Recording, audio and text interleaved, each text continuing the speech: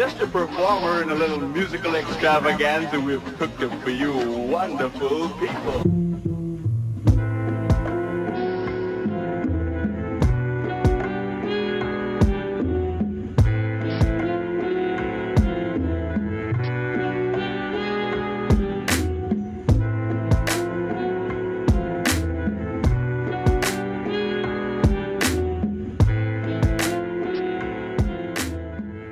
Cults are secretive.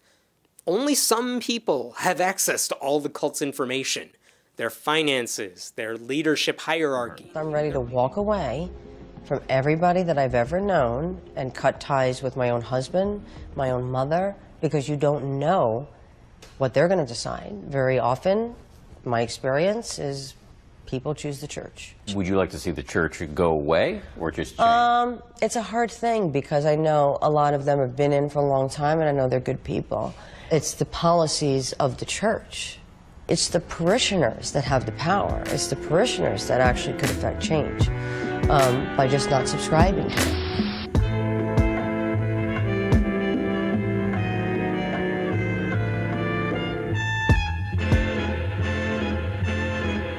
A cult is a group started by an individual who claims that if you just give almost all or all of your decision-making over to him or her, they will share with you some old secrets of the past that they've discovered, or they'll share with you new secrets that they've just discovered.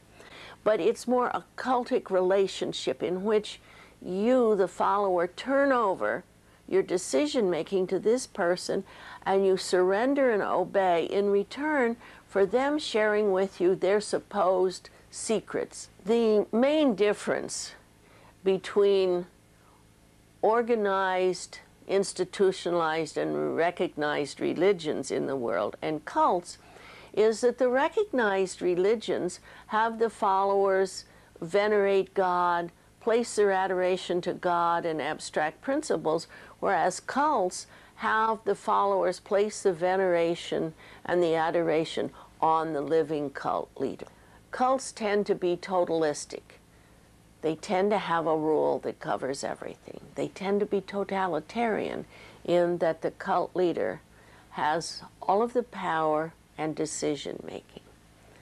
Most of the modern-day cults have a double set of ethics, in which, as a member, you're to tell the truth to the other people in the group, but because the outside world are regarded as lesser beings, sinners, unenlightened, they can be lied to and tricked. Another quality of cults is that they are elitist, in which they believe that all the members are special persons and above others in the world, so that makes it all right for the double set of ethics to be used. Most cultic groups differ from altruistic and educational groups in our society because the primary purpose of cultic groups is to gather more members and to gather more power and money for the cult leader, so that it's primarily the promotion of the cult leader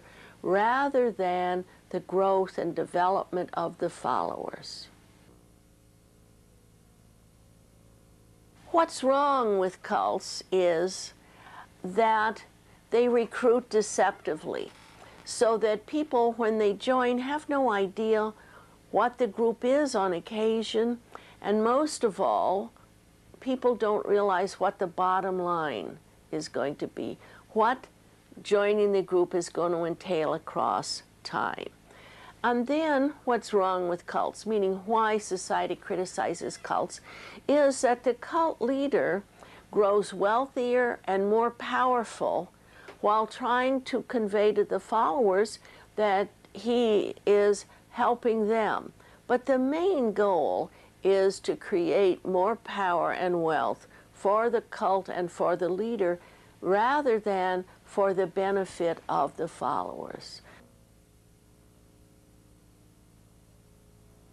I have had the pleasure of working with one former cult leader he was more amazed at how easy it was to get people to obey.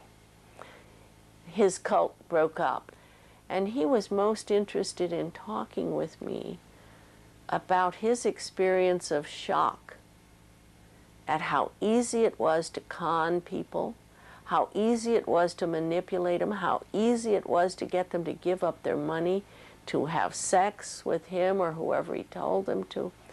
He was so amazed that he couldn't believe it, and he said what was so fascinating to him was that many of his followers were young adults and full-grown adults who had been very rebellious people.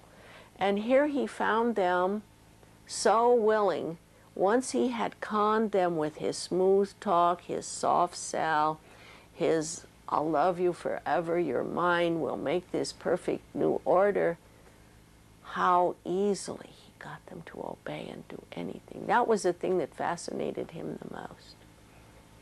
And also he was rather depressed because he missed it now.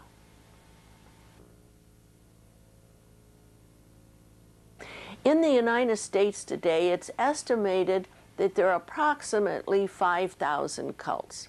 The lowest guess is about 3,000, up to 5,000 cults in the United States today.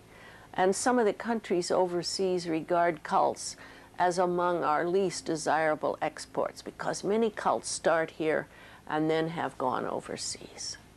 At various points in time, and especially during the past 2 decades, it's estimated that as many as 20 million people have been involved at one point or another.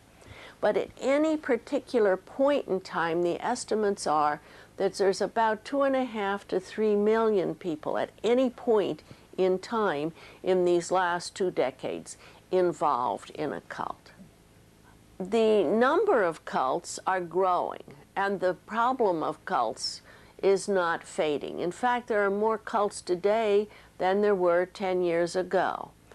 And when we think that the cult not only has an impact on the person that gets into the cult, but it has an impact on all of their family members, so that it is, the cult phenomenon is impacting on a large number of people in the world today.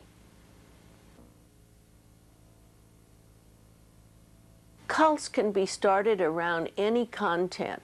There are religious-based cults, philosophical-based cults, cults formed around politics, health fads, outer space and flying saucer cults. I've even worked with people that came out of horse cults, where a person had formed a cult around the care and maintenance and learning to ride horses. I've worked with people that got into cults in which the whole group's life was put into wandering around the country waiting for a spaceship to come and pick them up. So that cults can be started around any topic. So that what I've noticed over the many years I've been studying cults is there's an ever-changing theme. As something in the society changes a little bit, there are some venal people, meaning self-serving, manipulative people, who realize how the big cults are able to manipulate people, and venal people with enough charisma to get a following start their own little closed, intense, cultic group. One of the changes we've seen is that the earliest cults were primarily youth cults, in which the youth were recruited in, then put out on the street soliciting funds and more members. Then as some of the other cults sprung up and developed, they then started selling courses to adults, to people who are working, and in recent times have started selling their philosophies and their wares to the elderly, so that there's been a change across time as to who has been recruited by cults. The term brainwashing is a popular term describing what's classically called a thought reform program. And all those terms mean that a person or an organization has put into place a coordinated program of coercive influence and behavior control. See, the word cult refers to the relationship between the followers and the leader, in which the leader is all-powerful. And then the way the leaders, as we say in psychology, shape the behavior, make the person adopt the policies and attitudes, is done through a thought reform program. One of the fantasies, and it is a silly one indeed, that's gotten into our society is people think that someone that's been exposed to a thought reform program is turned into a robot or an automaton. And sometimes the cults try to play up that those of us who study thought reform are saying people are robots and automatons and mindless. No one has ever said that's what thought reform accomplishes. And there was a movie called The Manchurian Candidate and some other movies that gave the whole wrong idea of a thought reform program. A thought reform program merely puts into place ways to get you to put your old value system aside and make your decisions based on what you know the cult leader wants and will reward. But you're still making decisions, but you're making them in the context of what will keep you from getting in trouble and what will get you rewards within the cult. But brainwashing doesn't make a zombie.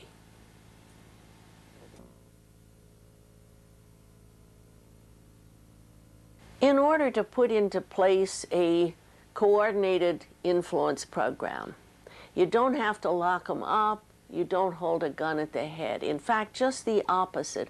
A smiling big brother effect is far more effective. Social psychologists, manipulators, salesmen have known for centuries that the soft sell, that sugar and honey, is a much easier way than iron-fisted, demanding ways. So that the most powerful influence programs, the biggest deceptions, are put into place through smiling, soft sell techniques, and not gun at the head and not imprisoning people.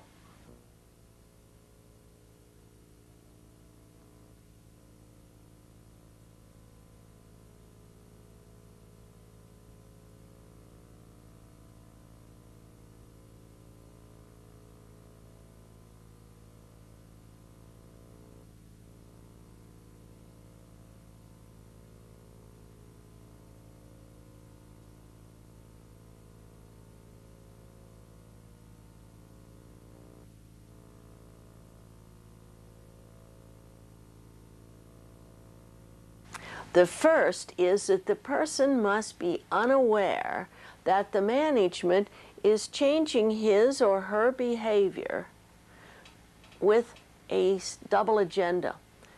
It looks like what is going on, but the idea behind it is to change your behavior so that you will carry out what management wants done for their goals.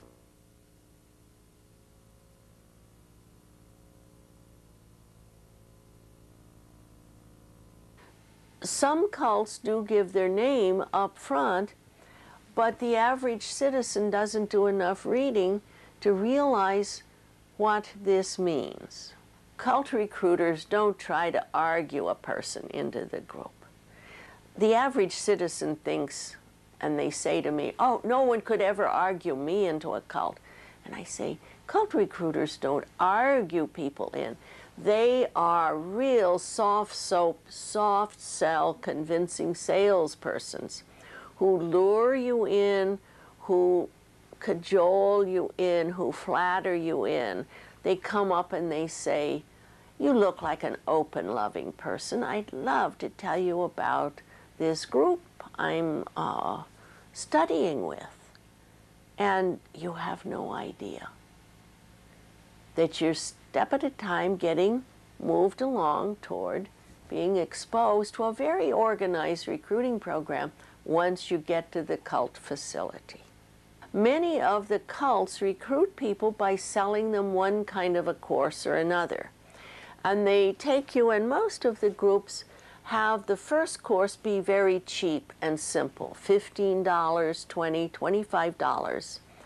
And you buy that course. And then that is that first fatal step toward getting more and more pulled by the group, more and more people and pressure to get you to come along with the group. I have discovered that medical doctors, nurses, psychologists have recruited their patients into the cult to which they belong. I find this very unethical. If your doctor or your psychologist ever asks you to come to some kind of a group that they're involved with, remember, dual relationships are not good. You just want to keep your professional relationship, have your doctor stay in his or her role, you stay in your patient role. Don't get involved in their social life, their religious life, their political, their psychological life. Keep them in that narrow role and protect yourself from getting recruited by them where they already have an undue power and an undue influence over you as a patient.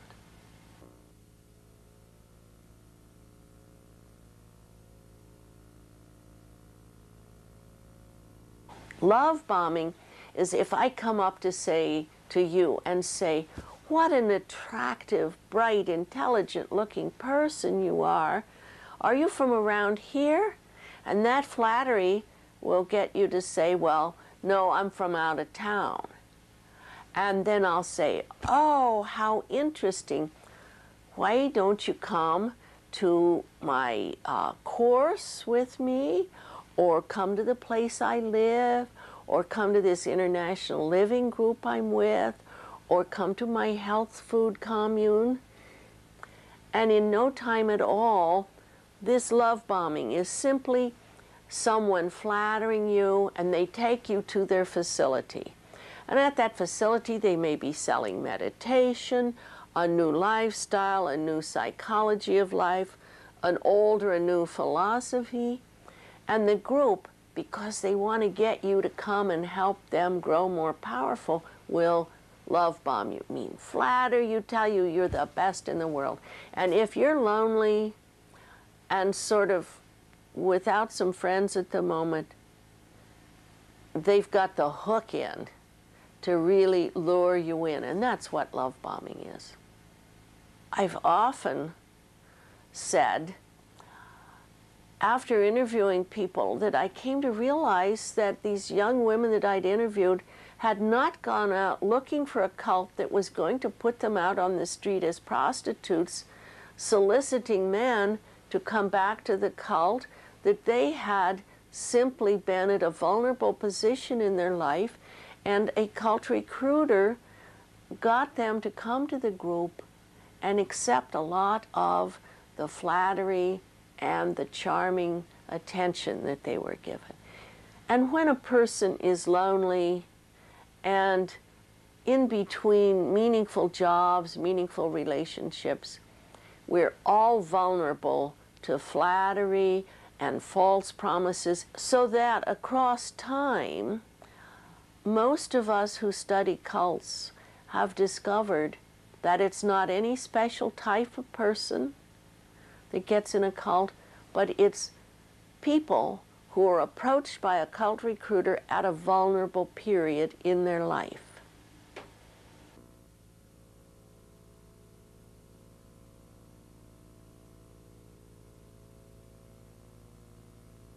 A myth in our society is that it's only crazies and stupid people and weird people who get in cults.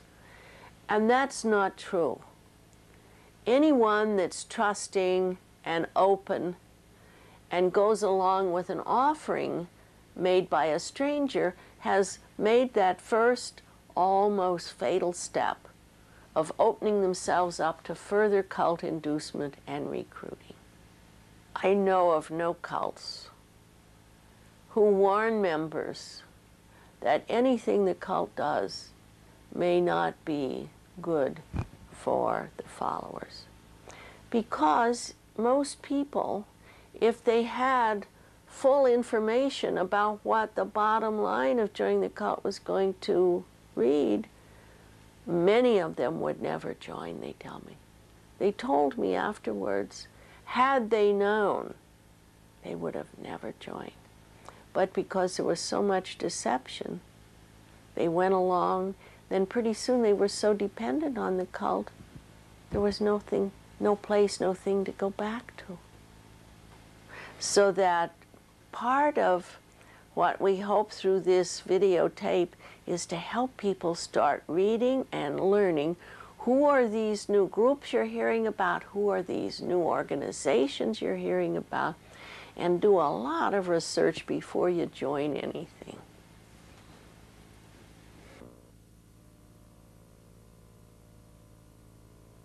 Secondly, to run a thought reform program, you need to get a hold of a good deal of the person's time, and especially their thinking time, so that they don't dwell critically on what they're doing, they don't think about it, and you get control of their time. So you start splitting them off from their friends, their associates, getting them dependent on you.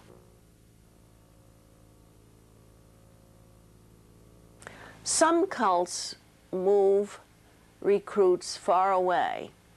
And the reason behind this is to separate you from your parents, your family, your friends, your everyday identity, so that they can immerse you in the philosophy, the ways of the cult. Most cults keep people very, very busy, very occupied, as many hours of the day as possible, as many days of the week, in order that these people don't have time to form meaningful relationships with outsiders, and so they can't keep good connections with their old friends and maintain contact with their family.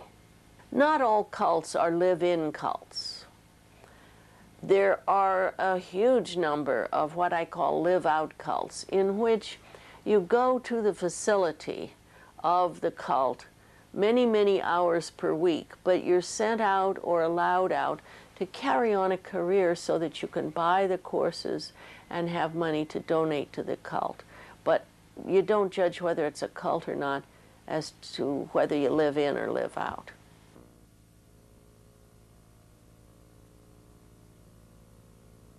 In order to hypnotize someone, you don't have to do like stage magicians of swing watches, or have a person look at the eraser on a pencil or stare at a spot on the wall. You can do it by controlling your voice, by doing as I'm doing now, get it a bit more sing-songy and chanty. And you can watch people's breathing and pace your phrasing, so that you can start cooling them down, getting them into a light trance. And then most trance induction that's used by various cults then utilizes guided imagery, in which the speaker appears to be telling a parable, repeating a verse over and over again, telling a story of his childhood in a soothing, rhythmic way, in order to get the person into a trance state. Why would a cult leader want to get a person tranced out a bit? What hypnosis and trance induction does is it gets your attention, and my attention, highly, highly focused. So we don't have critical thoughts, we don't judge what we're doing, we just trust the person that's giving the visual imagery and the relationship, and it makes us much more malleable and suggestible in that state, so that once the leader gets us into a light trance, then the speech, the sermon, the message that they put in has a lot more impact than had they done it without doing the trance induction first. So that's why they do it. It makes us more malleable, more suggestible, and it shuts out that critical mind chatter that we have.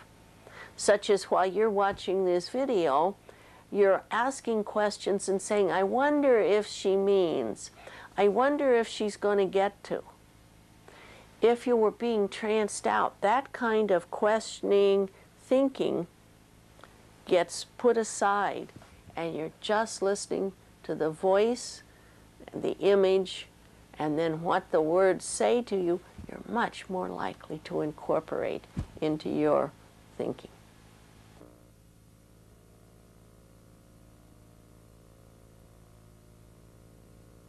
Many cults use forms of mantra or empty mind meditation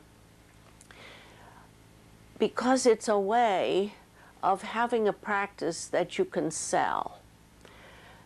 And after you sell the first course, then you sell longer and more prolonged and more intense variations on the empty mind meditation. The effects for some people can be pretty disastrous, because from some prolonged empty mind meditation, people describe to me how hard it is for them to read a book and have continuous thinking, continuous processing of information. Some tell me that from practicing mantra meditation for many, many years, many, many hours a day, the people have really lost the ability to not have meditation intrude into their volitional behavior. People tell me that they will be driving down the street and suddenly their mantra meditation state will come on, and they'll forget where they're going. They'll have to get off the freeway and think over where were they going, what was the plan, because they can no longer exclude the starting up of the meditation process.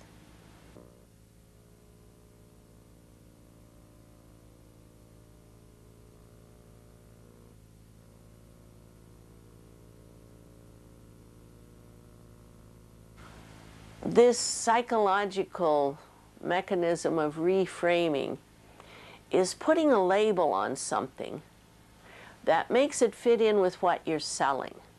Reframing is taking a normal, expected physiological or psychological or emotional response and putting a name on it that helps the cult leader reframe and call it something to prove his point, and especially to make it seem as if he has magic.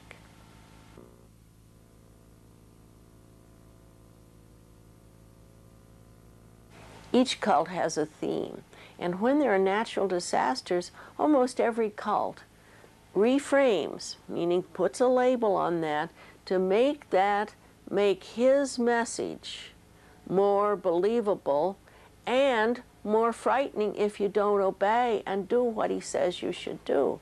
Because who wants a flood, a hurricane, an earthquake? And cult leaders almost always say that if you follow their rules, it will help change the world and make it perfect.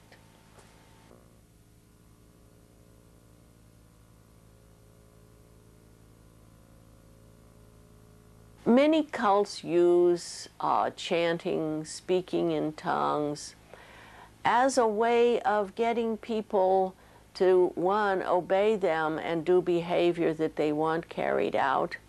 And a lot of time, prolonged chanting is one way of producing hyperventilation. That means overbreathing.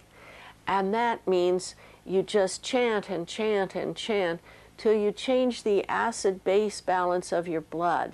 And you get to feeling a tingling around your mouth, and your fingers and toes feel funny, and you feel sort of giddy. And cult leaders then reframe or interpret that normal physiological response to hyperventilation as something that the cult leader calls some magic state that you've gotten to. And many people who come out of cults and who are watching this videotape probably are suffering from episodes every now and then of hyperventilation. And if they've gone to hospital emergency rooms, they've been given a brown paper bag to breathe in and so on. And this happens when people get very, very anxious. And I'm always surprised that even college graduates can forget that they know often what hyperventilation is, and the cult leader has now called it that they've reached a new stage of enlightenment, a new stage of success. And it's just the effects of prolonged chanting and over-breathing.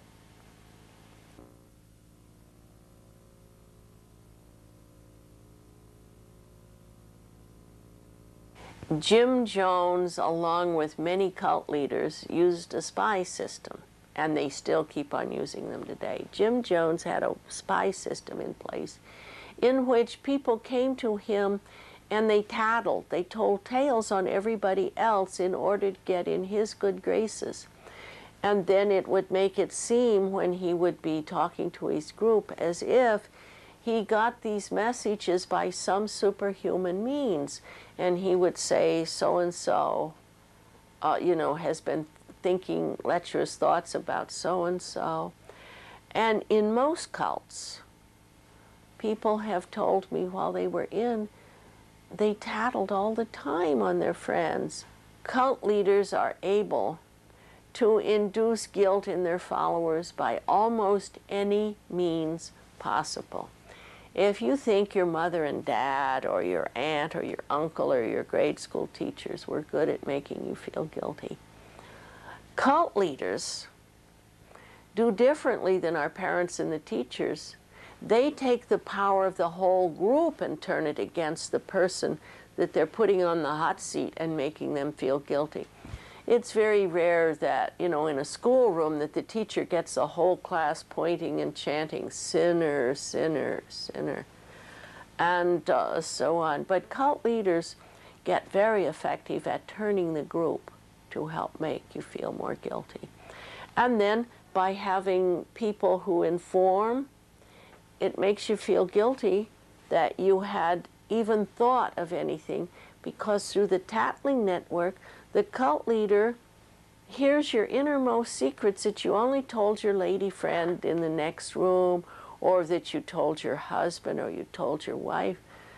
So you get to feeling guilty for even thinking thoughts that would get you in trouble with the cult leader. So the more and more you're made to feel anxious and guilty, the more and more you suppress any critical ideas toward the cult or the leader.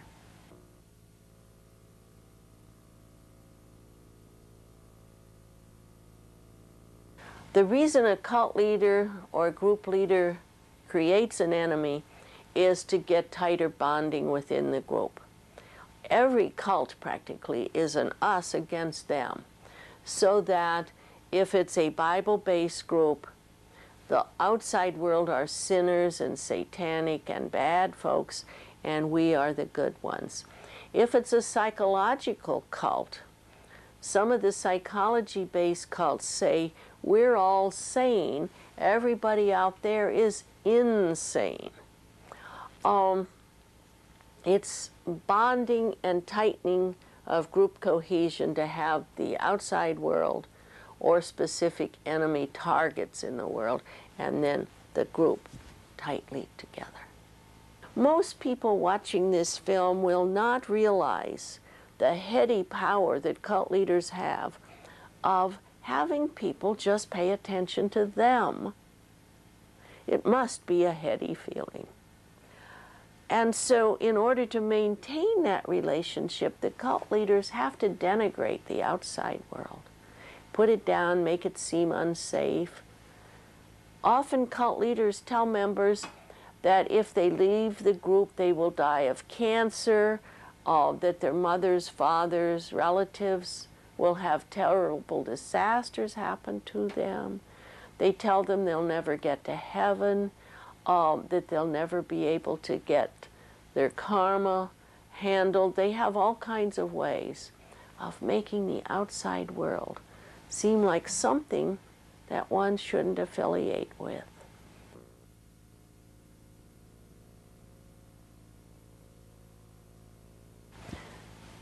There's a manipulation of rewards, punishments, and experiences so that you will stop exhibiting a lot of your behavior that you brought to the cult, because they want to change you to a way they want you to appear.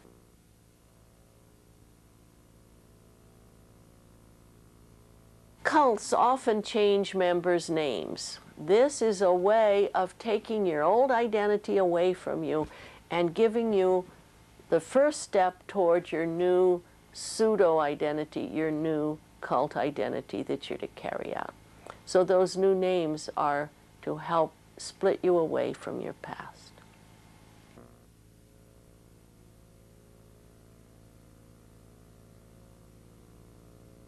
Almost without exception, each cult develops its own lingo, its own jargon.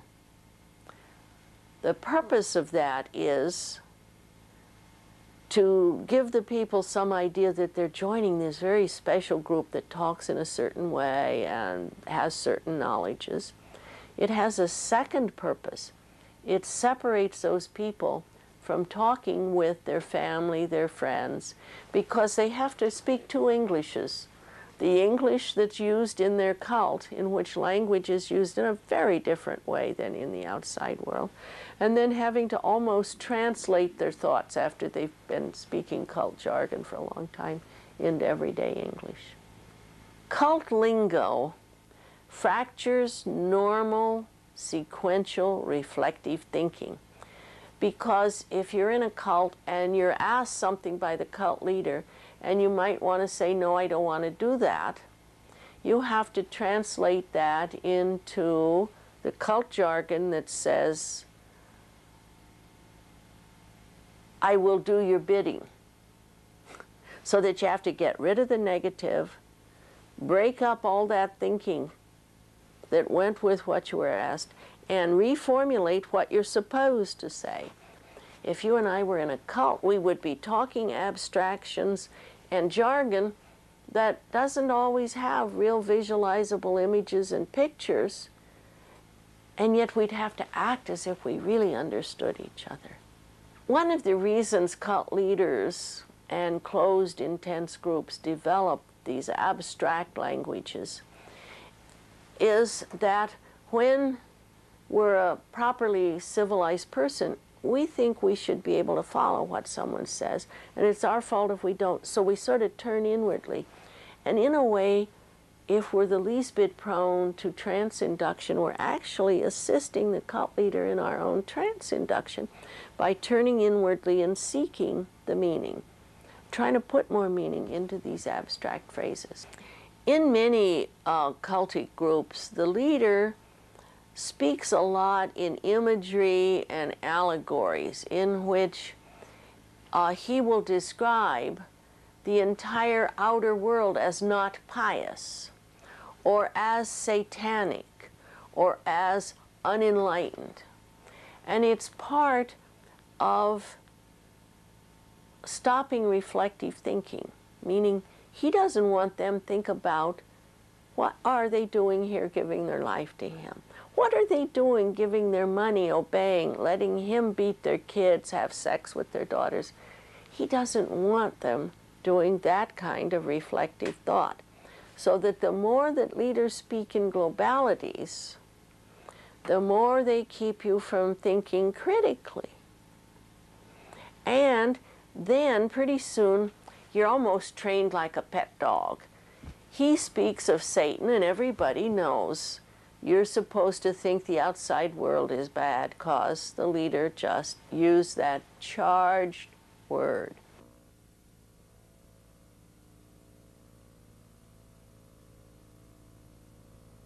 Cults use denigration and ridicule and humiliation as a control mechanism in the following way. In the cult, it has become your new family.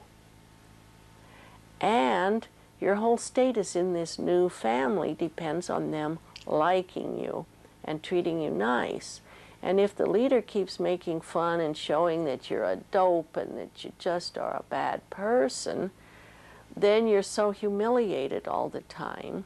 And you're going to keep working, trying to get in his graces and try to get some praise from the other people, so that in a rather harmful way it's used as a motivator. It's not a health-producing, mental health-producing motivator. But within those tight, controlled confines,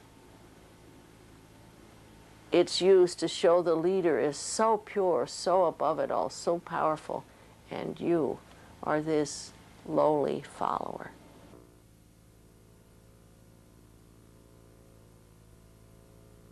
Most cults make use of confession, and why? It's one way for the leaders to learn things that you've done that you feel guilty about, things, and then they'll use your guilt to manipulate you more. Or they'll learn things you're very proud of and very haughty about. They'll use that to break your spirit. So when you confess, it's not just telling your history to the group. Some cults, I have seen the folders that they make on the members, so they write everything down. And some groups have one-on-one confession groups where the second person writes everything down, so that the idea of the confessing is to get information that will then be turned around to manipulate.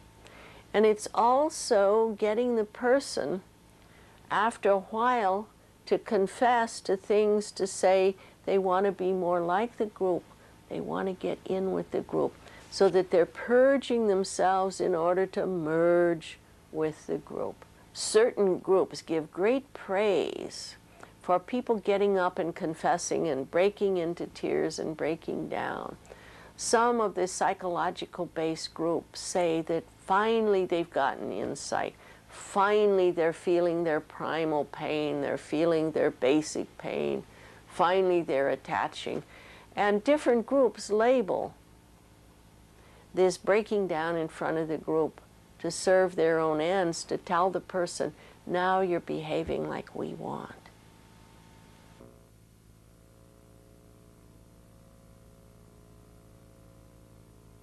A pseudo-personality in the context of cult life refers to the personality that gets displayed after a person gets adapted to the cult re-socialization training.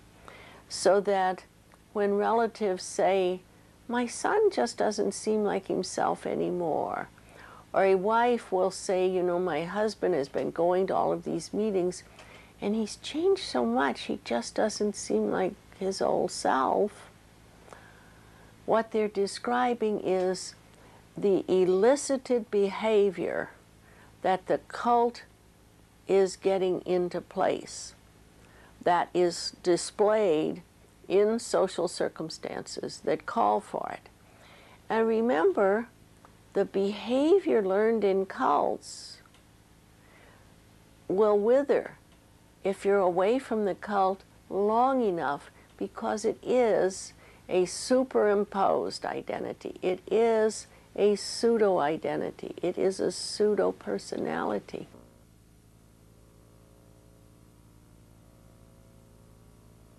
Within most cults, the leader urges people to revise their personal history, and they don't do it blatantly and say, now, Jonathan or Jane, revise your personal history. What the cult leader in certain cults does is he wants to show newcomers that these people were such sinners, such awful people, drug users, just the worst criminals, that people that were just plain ordinary folks like the rest of us, just regular folks with no criminal record, no drug, no nothing, will get up and confess to histories that make them seem just like hideous people that have been saved by this group. Another reason that people's personal histories are revised in cults is to mostly convince them that they have not been good people ever and that they need the cult. There are a number of cults, both New Age and some, New Age closed groups, and some cults that do past lives, history work. When I hear from people their recounting of past lives that they worked on while they were in their cults, they come out still wondering, was it true? How did it happen? And that's part of the counseling and psychoeducation that's needed, is to explain to people how the words of the second person in the cult who helped do the eliciting of the past lives and training them how to have imagery that went with past lives became very adept at using words to trance the person out enough that the imagery that they made in their mind was very, very vivid, and the language of the trainer or whatever the second person in the cult was called helped them vivify this. And after coming out of cults, I've worked with people who said to me over and over again while I was in my cult, this person that worked with me on my past lives had me go over and over when I had been a violent man, when I had been a violent killer, when I tore heads off of babies, just the most gruesome things.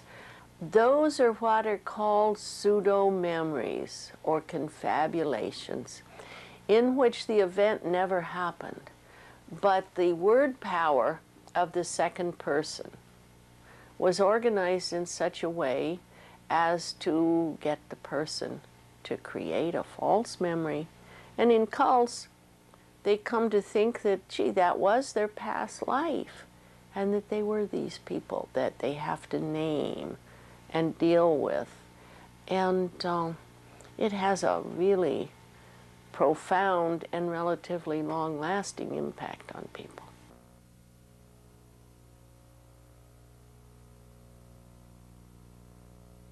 We've come to see that a very important one of these effects is desensitization, in which, while you're in the cult, you come to see things done to other people, such as parents will have seen their kids beaten, they will have been instructed to lie and do things in which they have carried out conduct that was so against their conscience, but pretty soon they were totally desensitized to it. The street recruiters who raise money under false pretenses, for example, telling people on the street they're raising money for a drug rehab center, and they know the cult doesn't have a drug rehab center. They've been conditioned by the leader to think that it's all right to lie to these outsiders. They'll call them systemites, Babylonians, sinners. The cult leader will have taught them that they are the elite, and these outsiders can be, lied to because they're lesser beings, and that they're just restoring to God what's his, because the leader will have claimed that he's more powerful than Jesus, more powerful than Muhammad, more powerful than God. And these people really feel that within that system they're doing right at that time. And when they begin to think about it and finally leave, many of these people tell me about just unending guilt that they have about lying to people, and getting so puzzled at how could they have put their conscience on deep freeze like they did.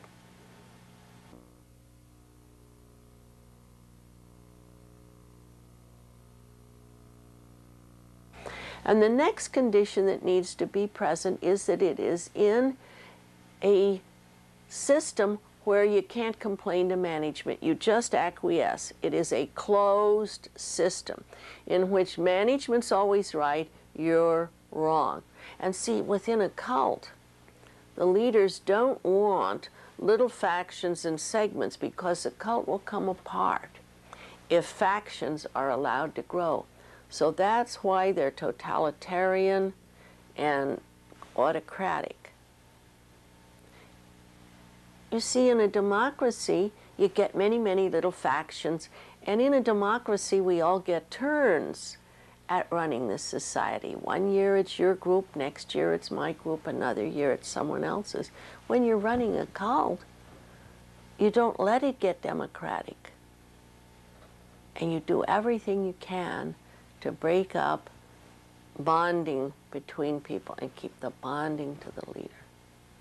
There are cults where former members have told me that the leader said to them, "You're going to have to learn to obey." And as time went on, they learned more and more how to obey. And eventually the leader would say to them, "Even if I say 2 and 2 is 5, you must say 2 and 2 is 5.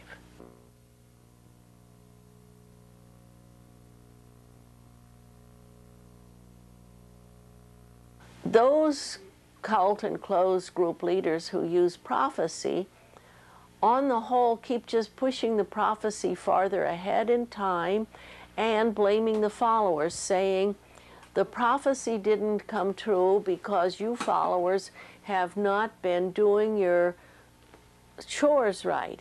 You haven't been meditating right, you haven't been praying right and enough. You have to do more and better. And that it's your fault, not the cult leader's prophecy, that was wrong. You folks caused it." And they just moved the prophecy date forward.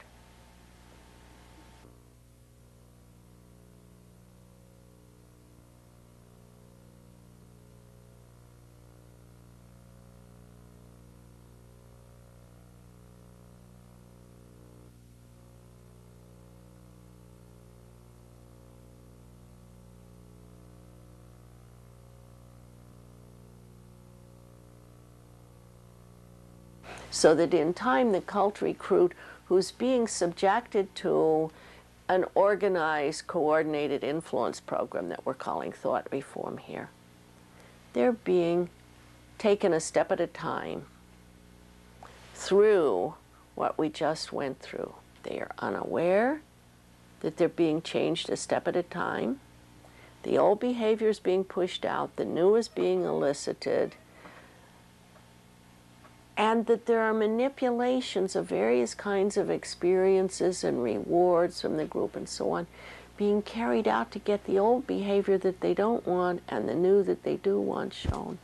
And there's no complaining to management.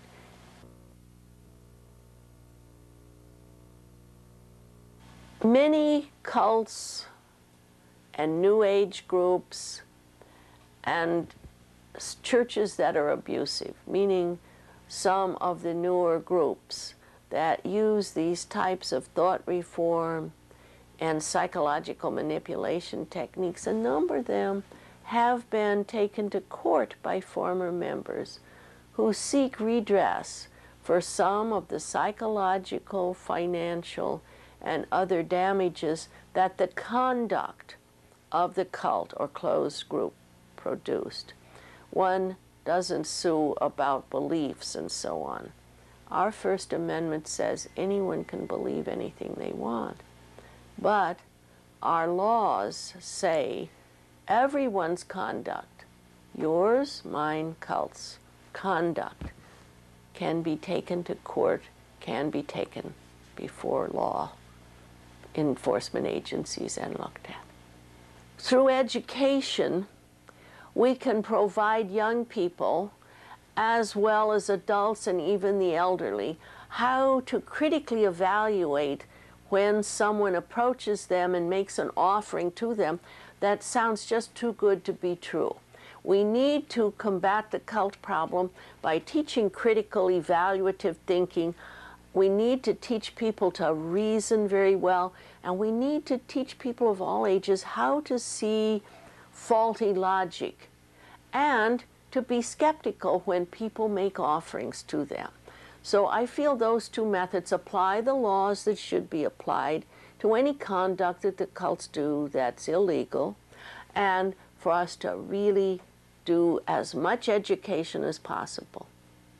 And I hope that some of the people watching this video are mental health professionals who will get a feel for the need for psychoeducational explanations of how hypnosis works, how hyperventilation works, of how forms of influence, guilt induction, anxiety production are used in cults to manipulate and change and get people to stay, so that when people come out, mental health counselors can do more of an educational helping than, as some therapists do, just want to go back to your childhood and blame it on your folks and, you know, problems you had with your brothers and sisters. Unless counselors know about cults, they really don't know how to help you with what the problems are that you come out of cults with. And so many, many psychiatrists, psychologists, social workers, counselors are getting much more in tune with how to help educate their clients about what happened in the cult, and not, as many therapists do, say, skip all of that. I want to hear only about your childhood. That's when your personality was formed.